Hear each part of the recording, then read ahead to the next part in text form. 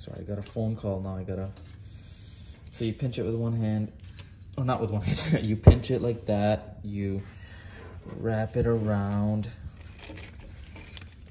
And on mine, I already removed the power steering, but you could use the power steering pulley. I personally think that the AC pulley is probably stronger.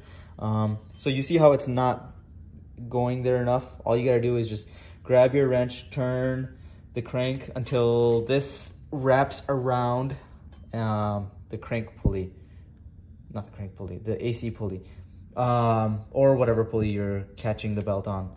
After that, when you turn this bolt backwards, counterclockwise, the belt will basically keep on catching onto itself until the crank cannot turn anymore, and then you'll be able to use a big breaker bar. And keep in mind, you're probably gonna have to use a really big breaker bar or a lot of strength to break that bolt loose.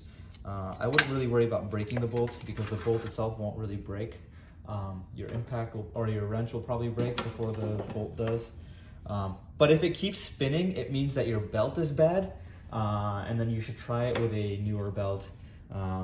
I've had that happen before where I used an old belt, and even though the belt was catching onto itself, it still kept spinning the crank. So using a new belt, you get a better grip, and for sure it's going to work with a belt that is not old and dry.